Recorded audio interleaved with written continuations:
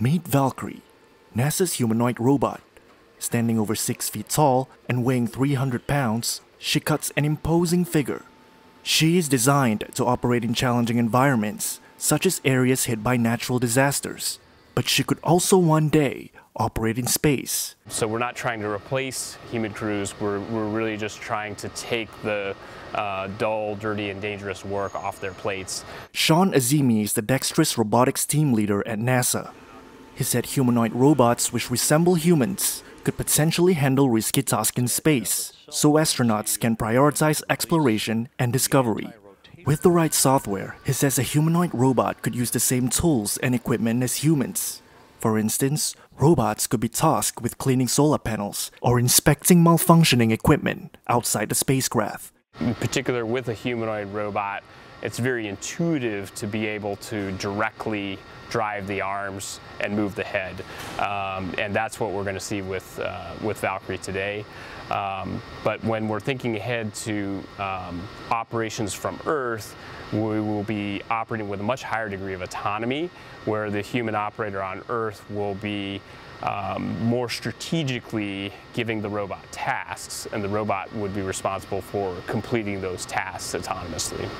Back on Earth, NASA has partnered with robotic company Apptronik, which is based in Texas.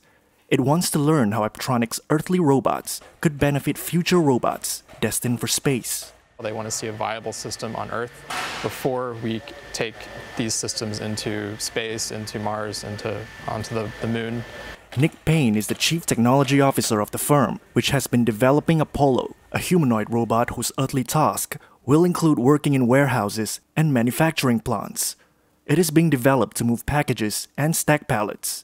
The company plans to start providing the humanoid robots to companies in early 2025. Payne says Apollo possesses clear advantages over its human counterparts, particularly endurance. We're targeting having this system online 22 hours a day. And so there's multiple ways to do that. You can have a kind of trickle charge if you want to have a tether on the robot.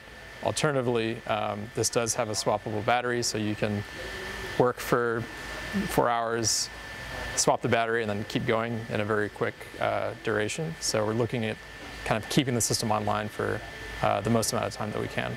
Robots like Apollo are designed with modularity in mind to be able to adapt to many applications, and that's where NASA is really trying to get that insight to see what are the key gaps where we would need to invest in the future to bring a terrestrial system into the space environment and certified for operating in space.